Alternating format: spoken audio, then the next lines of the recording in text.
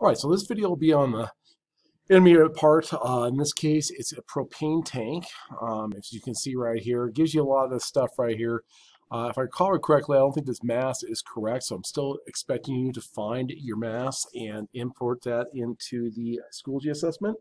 And then when you're done, you'll import this part or upload it into Schoology also so I can check on it, okay?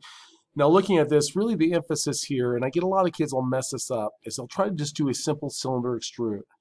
The issue you have here, though, is that this is bowed out and bowed in, okay, or it's kind of angled out and angled in. And that's very hard to do with an extrusion in a shell.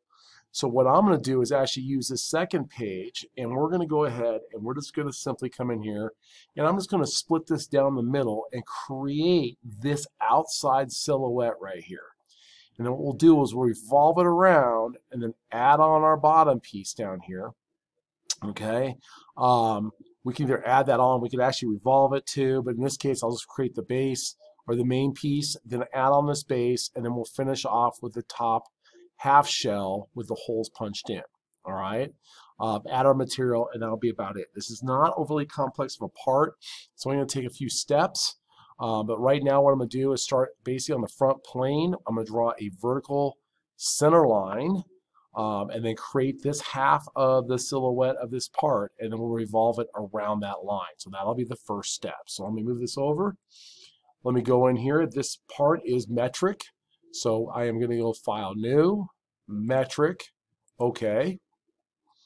Starting on the front plane with a new sketch, I'm going to create a vertical center line. Let's start here and just create a vertical. Does not matter the length. I just want to make sure that it's vertically straight up and down, and it is. Okay, now going over and doing the side view or that cutaway view, detail C, I'm going to basically start with a line down here at the bottom, pulling out to my right, create kind of a curve, okay, kind of pulling a line up, kind of angling it back in, pull away, create a second curve, pull this in, pull away, pull a little curve. I'm going to kind of get up here so you can see this. Small curve here, pulling straight up and stopping right there. Now, I'm not going to draw the inside of this. I'm going to offset that when I'm ready to go.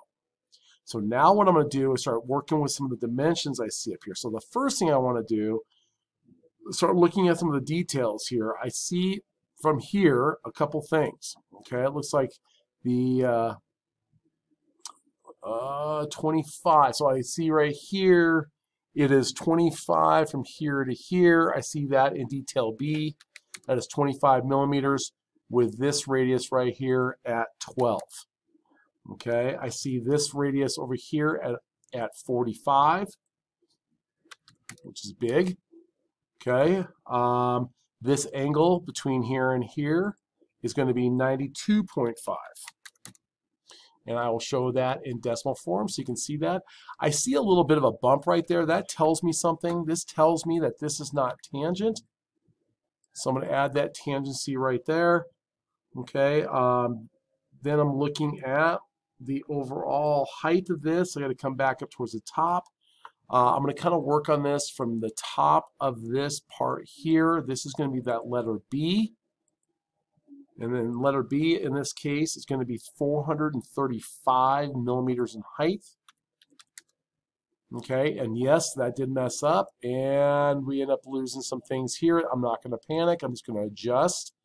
Okay, this right here, obviously this has got to be a little bit smaller. This and this should be tangent anyways, so I'm going to add that tangency there.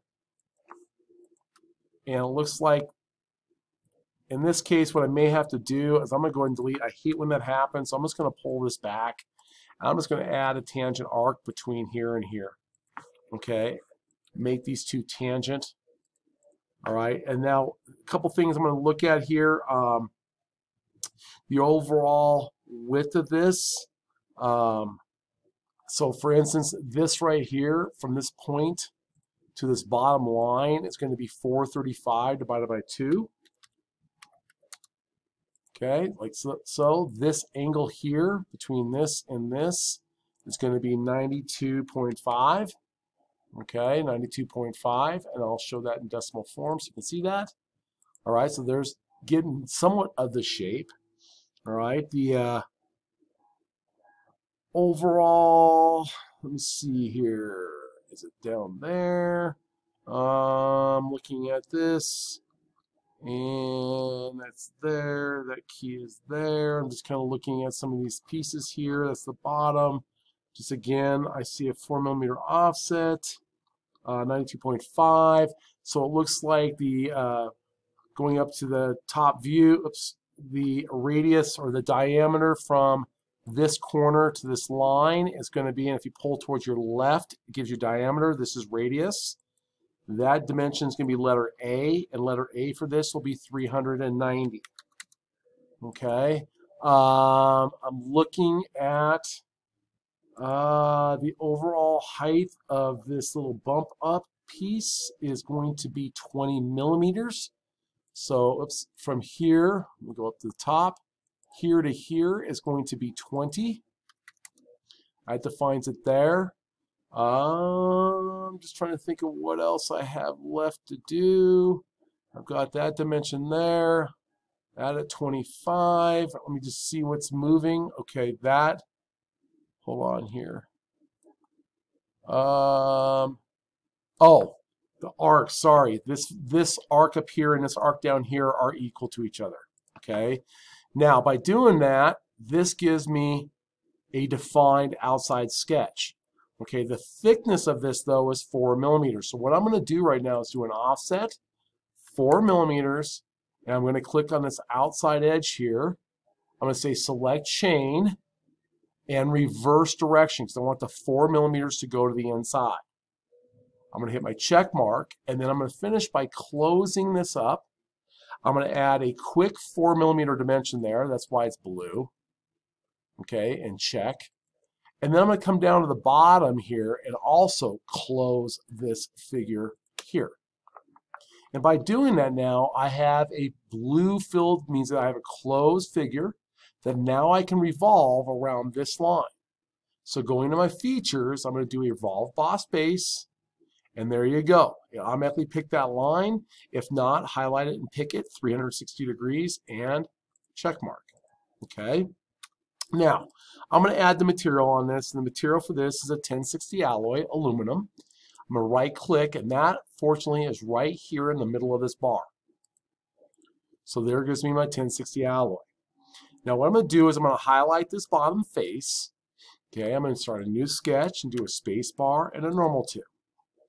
Okay, going down to the bottom, I see two circles here.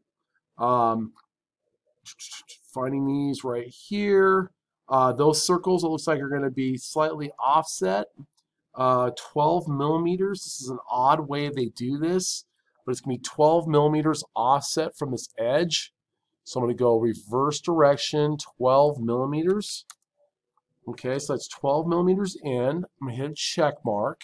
And then I'm going to offset this circle here 3 millimeters and reverse. Okay, and check. All right, so now if I'm looking at this, what I'll do is, it's because it doesn't have that 3 in there, I'm just going to dimension it real quickly to 270, whatever it is, and that is good. Okay, so there is that number there. All right, now again, this is not normally the best way to do this. Usually you would actually have a measurement, the size of a circle, but this will work. All right, now from here, I have to extrude this out 30 millimeters. So I'm going to go to Features, Extruded Boss Base, 30 millimeters, and hit my check mark. Okay, so there's that base. I'm going to repeat this on the top. Okay, so I'm going to go to the top. I'm going to highlight this face right here. I'm going to go ahead and start with a sketch. I'm going to do exactly the same thing. I'm going to highlight this face and offset that circle 12 millimeters inside. It's the same as the bottom, reverse. I'm going to hit my check mark. I'm going to reverse it again, or offset it again 3 millimeters inside, 3, and reverse. But this one, I got to do one more thing to it. I need a 55 millimeter cutout. Okay, so, or actually it ends up being 110 when it's done. So I'm going to take a center line and kind of just draw it straight out to my right, horizontal. And what I'm going to do is I'm going to take a line, and I'm going to draw a line from this center out of this angle. I'm going to draw a second one from the center, dang it, to this center at this angle. And then I'm going to take a measurement between here and here of 55 degrees. And from here to here, oops, not the end point, sorry. From this line here to this angled line here will also be 55 degrees. Okay, I'm also going to dimension whatever this is, and that's fine. I'm just going to hit my check mark. Okay, now, what I have to do is I have to take my trim tool, and I'm going to trim that piece off there and this piece off up there along with this part of the circle. Okay, so now that's closed. Okay, I'll get it defined in just a moment. I'm going to do the same thing over here. I'm going to get rid of this piece here, that piece there, get rid of this part of the circle and that part of the circle. Okay, now the reason these two are in blue is because they were, at one point, they were coincident with this center. So I'm going to add that coincident mate there, and it will go to full defined again. So I'm going to highlight the line,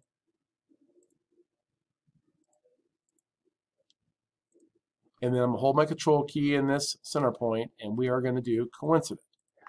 Okay, so this is what this sketch looks like. Now again, same thing here. We're going to actually extrude this up 100 millimeters. So this is going to go 100 and check. Okay. Now I'm going to go ahead at this point. I need to add a fillet on the corner. So I'm going to go here to Features and Fillet. These are going to have a radius of 30 millimeters. And I'm going to fillet off that point right there and this point right here and hit my check mark. Okay, so now that's done. All right, now I'm going to come over here and I'm actually going to go to my front plane. And actually in this case, that's fine. I can go to my front plane, or I'm actually going to go to my right plane. In this case, I'm going to start a new sketch. No, I'm going to go to my front plane. I'm going to start a new sketch. Oops, front plane. Am I on my front plane? All right. Go normal to. Turn that off. Go normal to. And now what I'm going to do is I'm simply going to draw basically a sketch where there's a line, pull back, and actually this is dumb. I shouldn't do it this way. I'm going to get rid of that. I'm going to use my straight slot tool because that's all this is. It's a straight slot. Left, left, and up. Okay. Now, the dimension for this is down in the second page under Detail B. I'm going to take the dimension of this. It's going to be right down the center. So let me hold on here. I'm going to take this from here to here. It's going to be a 36. Is that right? The distance from here to here is going to be what they call 86. I'm going to do in this case, well, I'm going to get rid of this one here real quick. Oops. Actually, what I'm going to do is highlight this, and we're going to do what's called leaders, or nope, I got to get rid of this. Sorry. I'm going to dimension this one more time from arc to arc, pull that up, and then I'm going to go and check. I'm going to go over to leaders, and we're going to do max and max under the arc condition. This is supposed to be 86 millimeters. Okay. The height of this is going to be from top to here will be, dimension here will be from here to here is from the top. It's going to be 50. From the center to this top line will be 50. I'm going to do what's called a temporary axis because this is supposed to be locked to that point right there. So this point in here will be coincident, and that fully defines this figure. Okay. Now what I'm going to do is I'm simply going to go ahead and I'm just going to extrude cut one way, and there's going to be a reason why, and I'll explain in just a second. So I'm going to go the other direction. I'm going to do a through all and check. Okay, now what I'm going to do is under features, I'm going to go to linear pattern, circular pattern. I want the direction to revolve around this temporary axis right here. I would like 3 of these holes cut equally spaced. And the feature I want to basically pattern will be this extruded cut. Okay, and I want 3, not 360, 3 will be, excuse me, it is going to be not 360, what is it, 360 minus 110, which is what? 360 minus 110 is 250. Okay, and that is not going to do it. Oof. What is this angle here? It's not 360. I want 3 of them, equal spacing. If that's 360 minus 110 is 250. Oh wait, you know what? I want 3 of them over 270. Not 27. 270. No, or is it 180? It's 180. My fault. 180. Okay, because they're all 3 on the vertical axis. So 3, 180. All right. If you go here and hit your check mark, there are your final cuts. Okay, so at this point, this part is done. I'm going to come up to the eyeball here and turn my temporary axis off. Okay, I'm going to do a quick file save as. I'm going to save this to my desktop here, or your folder for SolidWorks, or whatever you're doing on your desktop. I'm going to call this, with caps lock on, I'm going to name this Propane Tank, underscore my last name. I want you to save this, and then I want you to go ahead and find the mass for this. Okay, so you're going to go to Evaluate, Mass Properties. All right, my mass is different than their mass, and I think mine is more correct. How they got theirs, I'm not sure, but I want you to find what your mass is and put it in. Okay, going through this, I believe that was off before, so this, I think this is correct, but who knows? Okay, this is a hollowed out part, just so you understand it is. I can go to the section view so you can see this, and you can see that it is actually shelled out, and it is an actual hollowed propane tank. Okay, so at this point, I am done with this. So I'm going to get out of that, close that section off, go ahead and make sure I save this. And at this point, the propane tank is done.